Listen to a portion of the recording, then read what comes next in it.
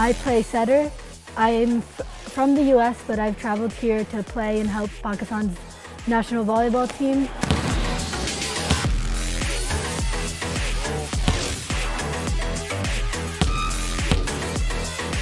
I've only been playing for 2 years, but I'm really passionate about the sport and I really love how it's played and I love the energy, especially here of all the girls. With the help of a couple friends in the US, we have been able to bring a coach here to help the girls and focus on training them, and especially in preparation for the SAV Games next year.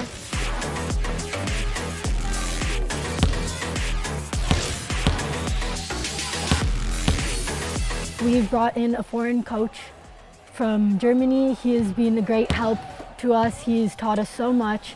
And in this process, we have selected a team, and that team is working their hardest to try to improve. And we started a nonprofit called Empower Sports Academy. That nonprofit we've been using that nonprofit in order to help raise awareness for the girls' situations, and eventually not just focus on volleyball, but other sports like basketball, badminton, and squash.